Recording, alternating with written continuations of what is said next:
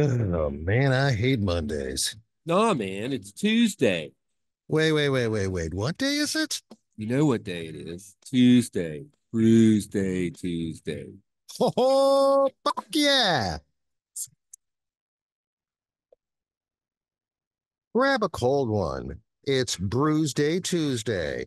Here's DreZ and Big Nate. A little worried about these ones. We'll see. I was gonna say, I'm gonna let you do it first. There we go. Woo! All right. Welcome in another Brews Day Tuesday. And I have some more beers that came a long way.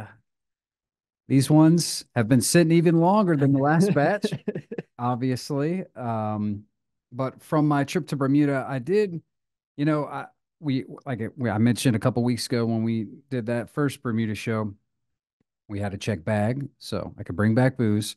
And I was trying to figure out what beers and what to bring back. And I went to the little convenience store that was very conveniently located. I mean, so we stayed at the Cocoa Reefs for the wedding, and then we stayed with one of BB's friends, because she lived in Bermuda for 8 years or something. So Dan was kind enough to put us up. And basically, his house has a great view and stuff on his back deck and everything. But right out front, he's got like a little driveway. There's a little kind of I would say it's extended driveway. So maybe that's 100 feet, if that. And then there's the main kind of road. And then right across the street is a convenience store. That So is it's convenient. super convenient. So I popped over there numerous different times. At one point, I was like, well, let me see what beers they have in their little beer fridge. And sure enough, I happened to find four different big boys. I hadn't had any of them. Now, obviously, these beers are not from Bermuda, as when we read them, but I was like, all right, well, here's a show out of it. So we can talk more about Oh, Bermuda as I drink Amsterdam's Navigator. Extra taste, it says right on here. It's an intense blonde beer brewed in Holland at a nice hearty 8% ABV. And I've got the 86 original intense blonde beer. It's called the 86 because it's an 8.6% ABV. But when I think of 86, I think of restaurants Yeah, yeah, when you ask something from the movie from the yeah. menu, You it's kill you it. 86 it. You 86 it. So I don't know if that bodes well. I don't know if it does either. So all these beers, as you can tell, high ABV. These are the kind of ones. I guess these are like they're the European version of malt liquor. I would say, the stuff that's not very flavorful or Their Steel tasty, but Reserve. it's their version of all right. This will get you. And in fact, when I bought these, the guy even said was he like, or I bought them and then I think it was actually the next day when I went in to get something else. He asked me like how I liked them and stuff. And then I told him, oh, well, actually, I'm saving them, whatever. He's just like, well, I'll tell you what. One time we got the whatever beer it was that was like 12.1%. And he's like, man, I couldn't even keep that in stock. People were eating that up. I'm like, yeah, everybody that's just trying to get drunk out here in Bermuda. Mm. All right. So this is, again, my expectations are a little low. But it's a blonde, huh? Does that smell like That's what we know blondes no. to be? Mine smells kind of like dry erase markers. Okay. Actually, all right. That does taste, for some reason, I just assumed these were all lagers. I didn't even, barely even looked at them, frankly. I just looked them up on Untappd to see if I had them before. It tastes a little different than I had anticipated. This is more like a Belgian to me almost. It kind of has that slight banana Yeah. to it, and obviously the high ABV, maybe that's part of it as well. It's definitely 100% over here, not what I was expecting. I mean, they're in Europe. They can do better than Steel Reserve, I suppose. I will say it's better than a Steel Reserve.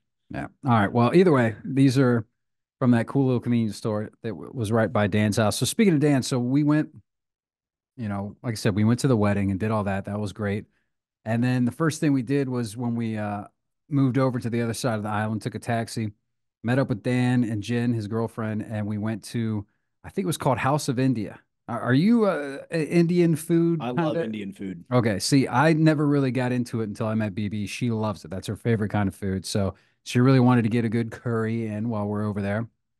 The thing that I love about Indian restaurants is the naan bread. Are you all about the naan bread? I'm a Naan, naan, whatever. I'm a huge fan. Well, speaking Get it of with some of that huge, basmati rice and dip it in the sauce. Oh, it's so good. But it's actually so what I had for dinner last what? night. Oh, really? Oh, nice. Well, what made this place awesome was I finally was able to get, I think they just call it, is it the family naan or whatever? But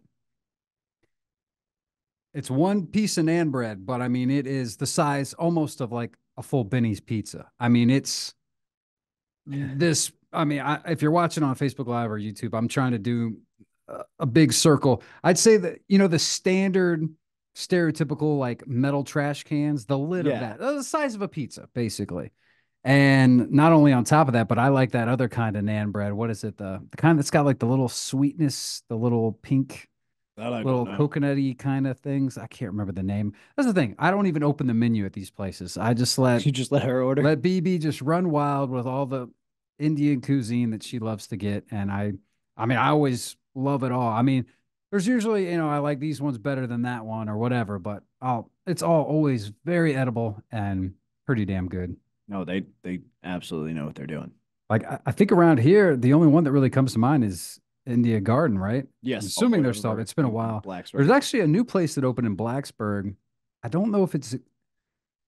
I don't think it's Indian, but it's along the lines. That one that's right near the library. I'm gonna. That I don't know, What is but that place I called? I always like anytime, particularly Radford gets a new restaurant, I'm always like, come on, Indian food, come on in, and it's never. Never. Oh, there we go. It's Hamro Kitchen. Nepalese. So not Indian, Nepalese, but in the same wheelhouse. We've only gone once, but it was decent. I'd go back again. So, okay, so we went and did that. The other thing that Dan is known for is that's where I think that's how BB and him met was from badminton. She's into badminton. That's a thing. Not a huge thing over here, No, but he is actually like borderline professional, I would say. Like no joke, he and his girlfriend have played on the national yeah. Bermuda team and stuff. He's the one that basically heads the badminton club, does instructions and all that sort of stuff. I mean, like, when you watch people play badminton hardcore, he's one of those people that can do it. It's ridiculous. So one day we planned to go to badminton in the evening, but first there's this long railway trail that basically spans almost the entire, I would say country, but island. It's not a huge island, but it's very, very many, many miles of this trail. And, BB's a runner, so she's ran all over it. And she was real excited because they were working on this bridge. And she figured, oh, well, the bridge should definitely be done. And we can finally go across that bridge and go on a nice long. We were planning on doing just a walk. So we took a bus out there, basically walked down to like the main downtown from Dan's, took a bus and started. It ended up being like a 10-mile walk. And we had That's to a do, hike. yeah, it was quite a hike, but we ended up having to go around in an awkward spot where we're having to like walk quickly at very narrow parts. Like all the roads in Bermuda are small and people drive a lot faster than you'd think for this. I mean, it's not super fast because it's, but it's a little sketchy, especially if you're a pedestrian and you're having to walk and there's no sidewalk and all that sort of stuff. When did you start working for the Bermuda Department of Tourism? And so I'm really, kinda sketchy. I'm really selling it, aren't I?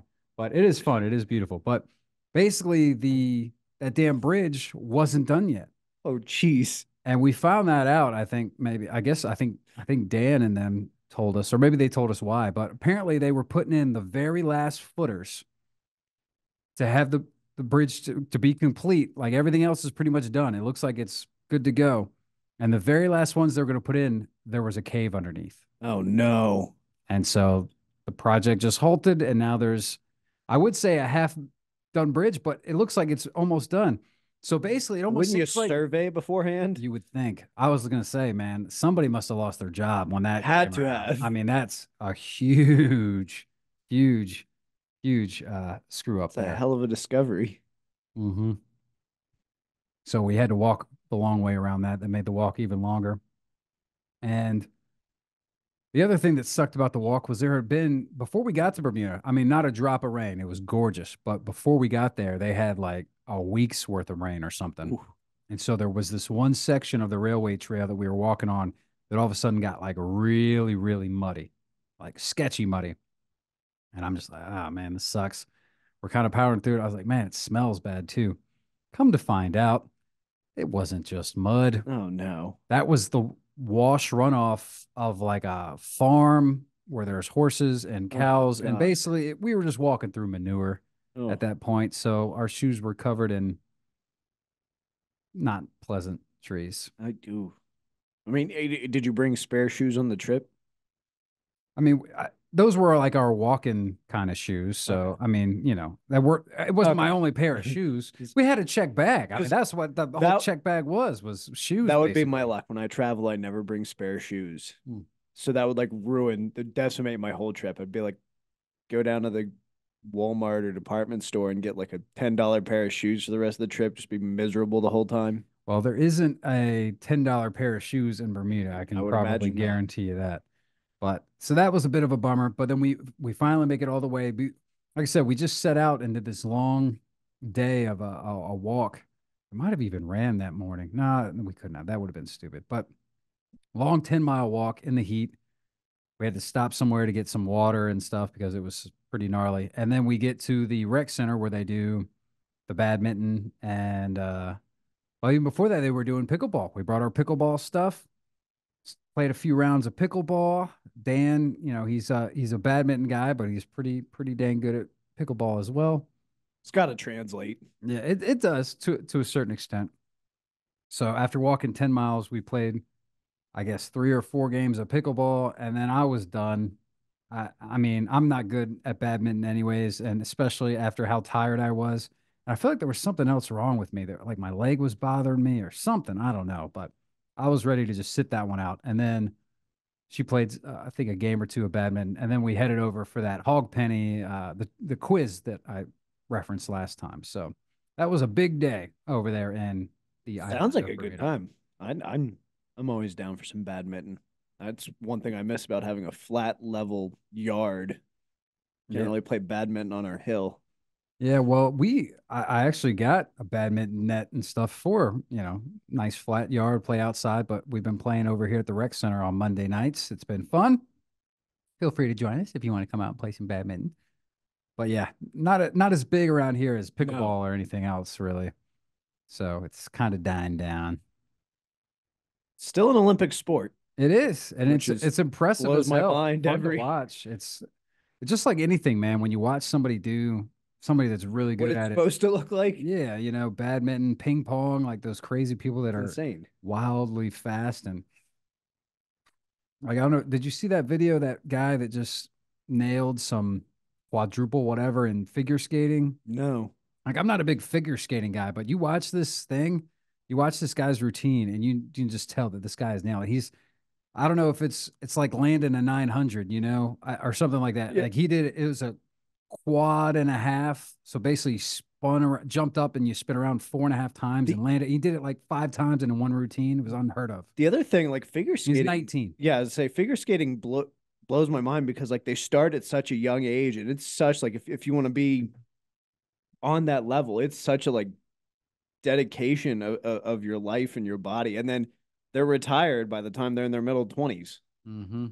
It's wild. It is indeed. It is indeed. You know what else is wild is that these beers are pretty high ABV. And you Yeah. know what? We're starting with the low round, by the way. It's only going up from here, Oh, buddy boy. boy. So let's go ahead and untap these, and then we'll play a song. We'll come back and we'll drink some more. Big again. I want to say that this is sort of their version of malt liquor. Where was yours from again? Holland. Holland as well. So Holland as well. it's probably was it Amsterdam? Is this? I don't even know if Amsterdam is at the brewery. I don't know. Basically, it's hard to read cans. when they're foreign. when they're foreign. I mean, it does say beer here in about 4 different languages, which is cool. Brewed and canned by Brasset et Mise en Boot. Is that what yours says? Mine says Brasse et Mise and Kennet Ox Pace Bass Par. Okay. My Dutch is a little rusty. Yeah, so I don't know if that means if they're the same brewery or not, but I don't know. Either way, this is going down. I really could use a beer. It's maybe just tasting better than it would just because I feel like I haven't had a beer in a while, maybe since last Tuesday. Just kidding. Maybe had some over the weekend. But it's better than I would have thought, mainly because I did see the Untapped scores when I was looking these up. I can't imagine They're not very high. When you get beers like this, that's just a big ABV. I don't think a lot of people are going for taste. But that being said, I do like a big ABV, and it is very drinkable. I mean, I could put this away. I'm going to give it a 3.5, which is higher than its average score on Untapped, I will say. It's the 86 isn't. I mean, I'm in the same boat. It's better than I expected because I was definitely expecting like good old rot gut. It costs $2 and it's going to get you there. It'll do the job. Blonde's also not really my usual style. But it doesn't taste how I normally think of a blonde, though. And maybe it's because it's a big ABV. Because most blondes, you don't see 8% blondes, you know? Perplexing. I wouldn't like turn it down if someone handed it to me. I don't know that I would buy it myself. 3.25. It's not bad. It's drinkable. Not too shabby. All right. Well, like I said, we're only going up from here. So we'll take a break. We'll play a tune. We'll come back. We'll drink some more big beers from Bermuda on Brewsday Tuesday. Stick around.